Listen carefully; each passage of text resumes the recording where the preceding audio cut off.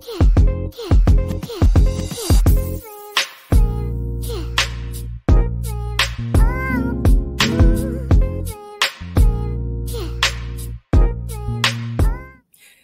guys, welcome back to my channel, and you already know what's going on from the title down below. Welcome to Becoming Adjessi.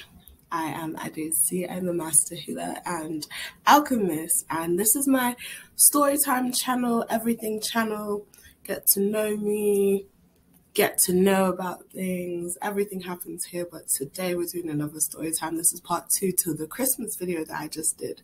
So if you haven't watched that one yet, go and watch it and catch up, and you'll also know why we're speaking in a British accent, because story times you get the Brit accent. So I'm a little rusty right now because I'm recovering. I have a new job and I work with kids, so they always get me sick. But anyway, I digress. Welcome to my story time. This is about how I got scammed by one of the most famous families for scamming, and only I would go through this. So let's get into the story. If you guys watched the last video, then you guys know that I was talking about dreams and how you need to really take them seriously because they're messages, and that one was about my twin flame and karmic situation. I was dealing with a karmic who, you know, dibbles and dabbles in their dark arts. So this is part 2 of the video. Yeah, I was really scared, you guys. I was so scared because, yeah, I've been in intuitive, I've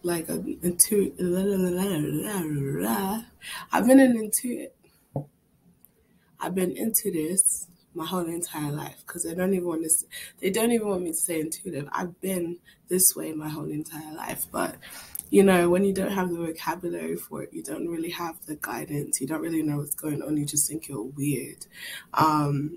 You just don't really know until you know, until it's time, right? So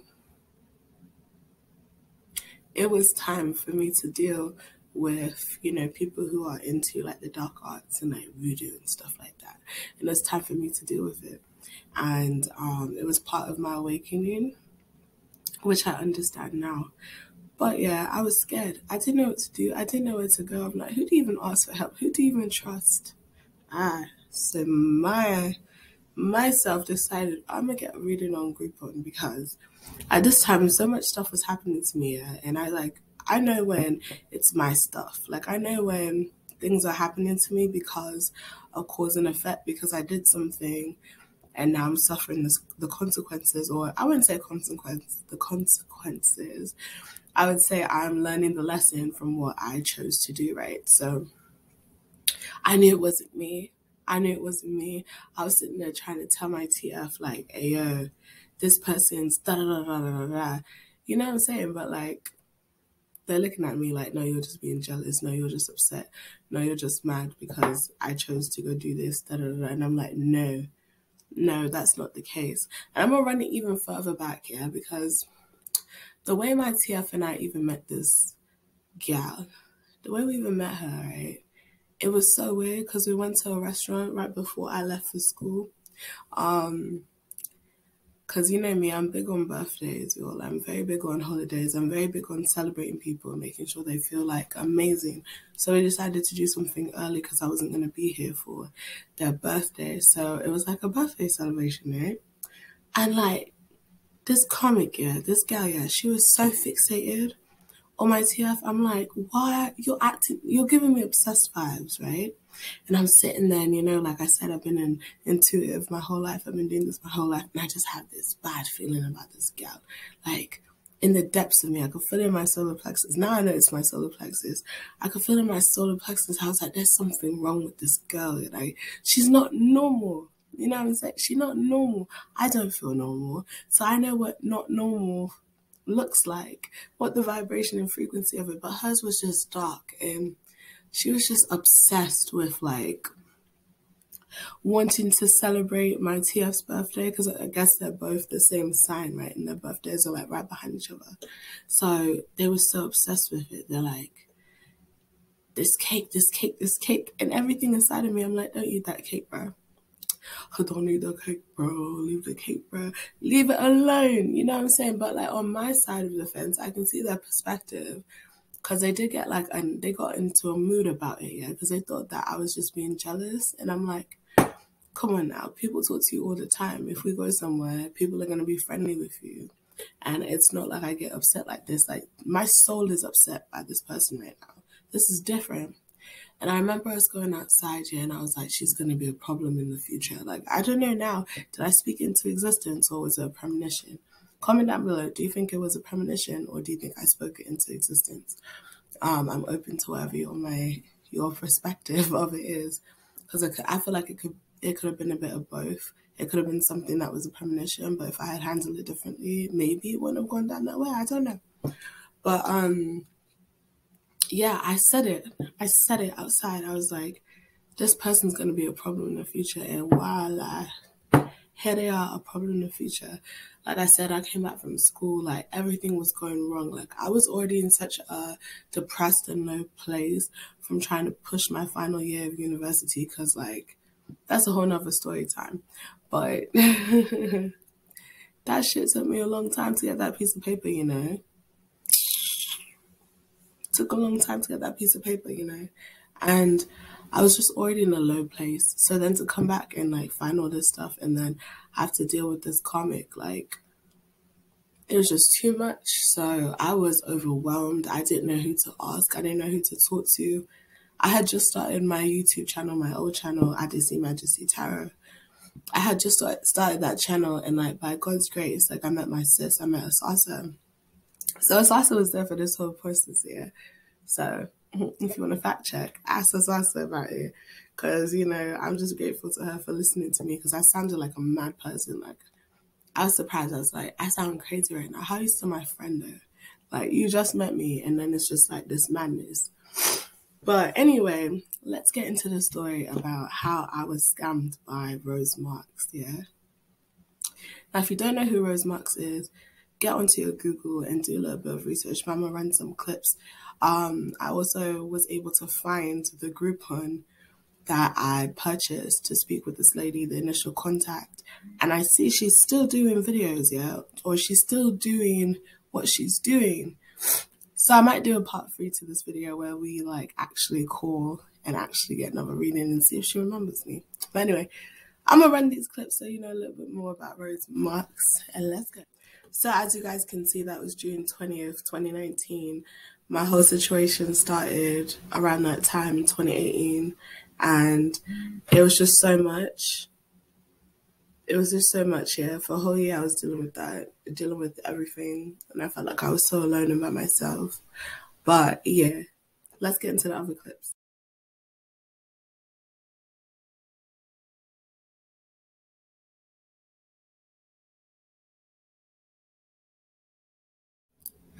So you guys, this is how it all went down, yeah? So like I told you guys, I was like, I didn't know where to go, I didn't know who to turn to. I was really scared, not only for myself, I was also scared for my TF and their family, and like what could go wrong, because I could see everything that they couldn't see, or maybe they didn't want to see, I don't know. But I could see everything, and I could see where it was going. Like, I could see that, like, yeah, the thing is with comics here, they become obsessed and they'll make you feel like you're the only person in the world they could ever be with, that they could ever love.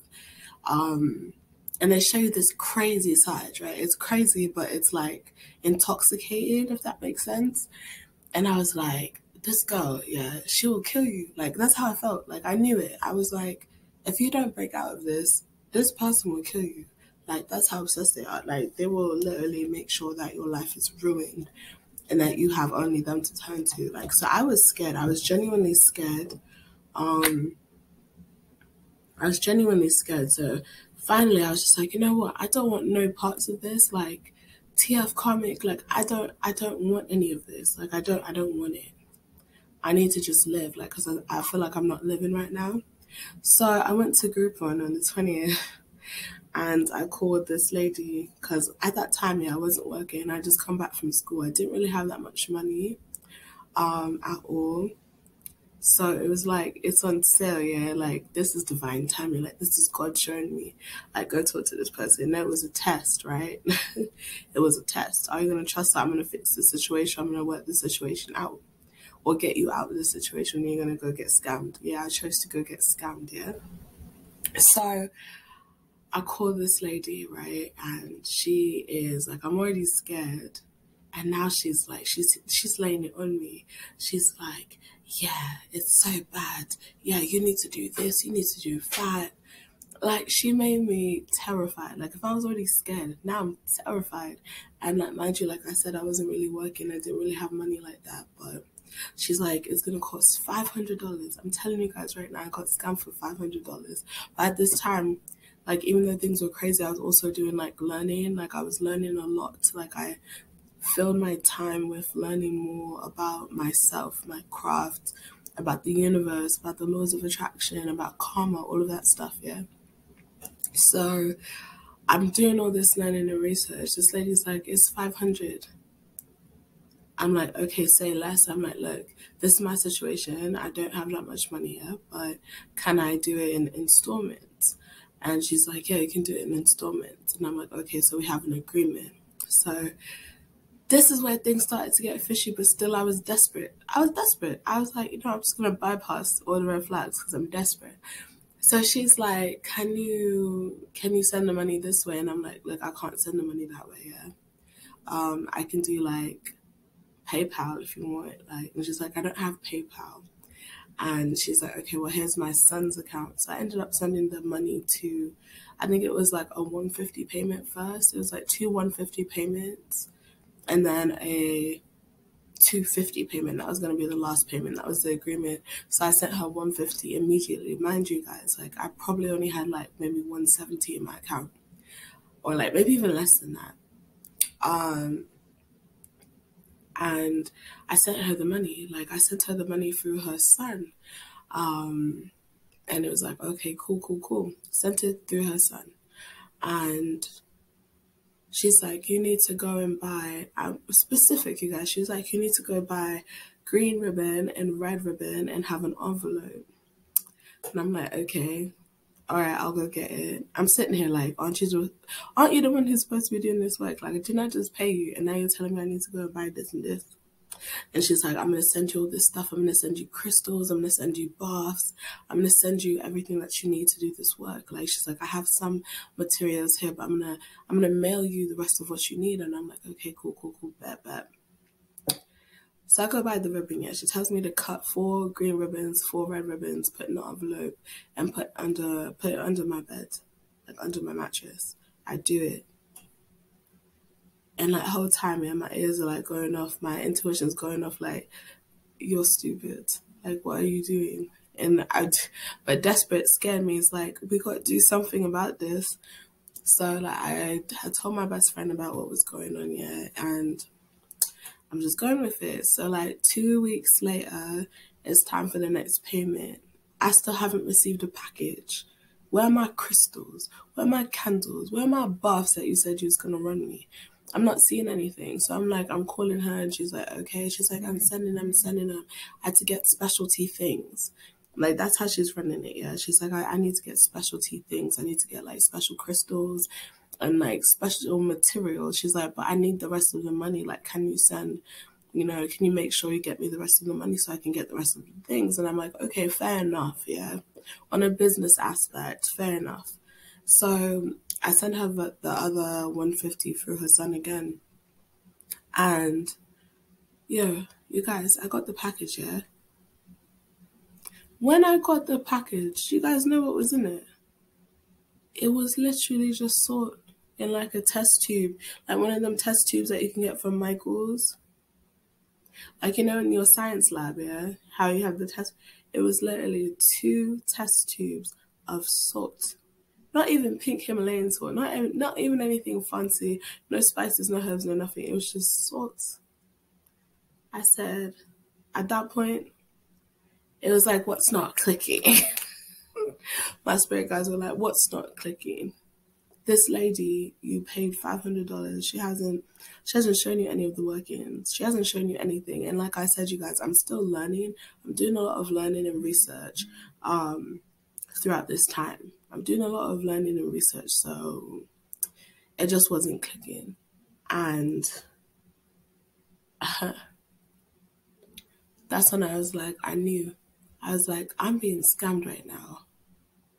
My fear of this unknown thing has pushed me to the point of I have now lost $300 and this woman's not doing anything for me.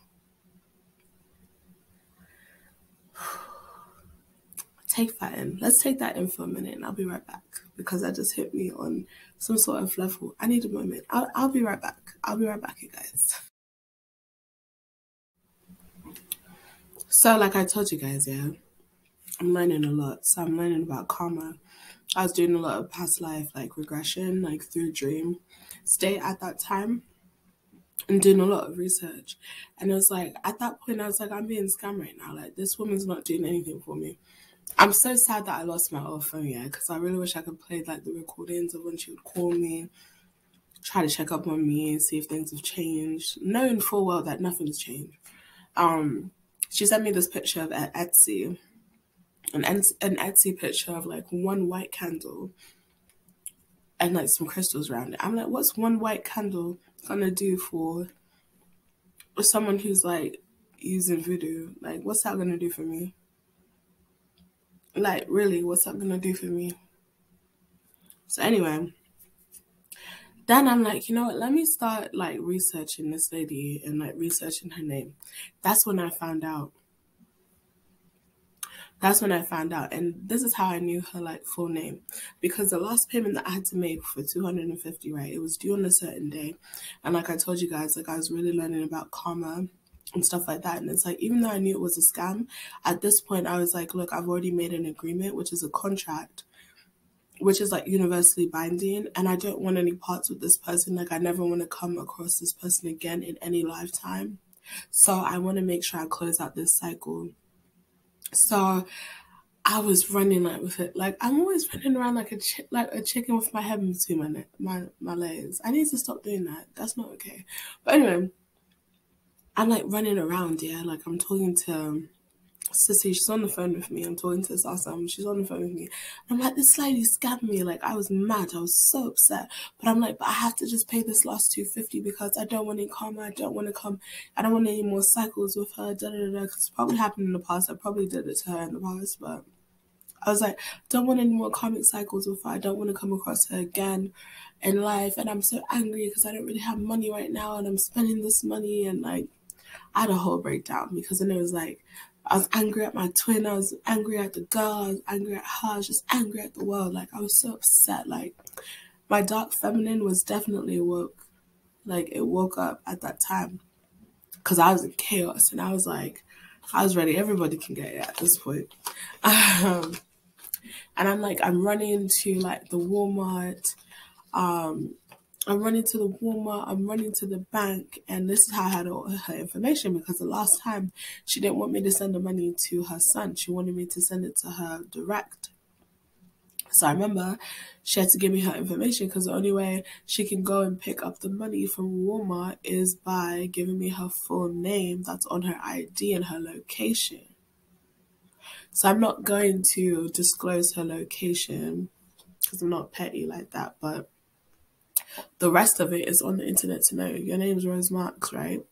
So she gave me the name, it was Rose Marks, and she gave me her location. So I'm so angry. I'm literally sitting in the car at Walmart, like I really don't want to do this, but I really don't want any more comic cycles with her. So I finally go and I pay the money and I send it to her. I'm like, did you get the money? All right, well, never hit me up again. Like I just distanced myself. Like she asked me questions, she would call me. She would call me and like just check to see if things are going all right. Cause she wants to scam me again. That's what she wants. She wants me to tell her like nothing's going right, everything's so wrong, da da da da. And I was like, no, things are good, thank you. So it just so happened that that phone ended up breaking. So then she didn't have contact. She didn't have my contact anymore because I changed my number. But yeah, you guys, I got scammed for $500. That was my first spiritual scam. Like, trust and believe, you would have thought I learned the first time, but I guess sometimes you have to learn the hard way.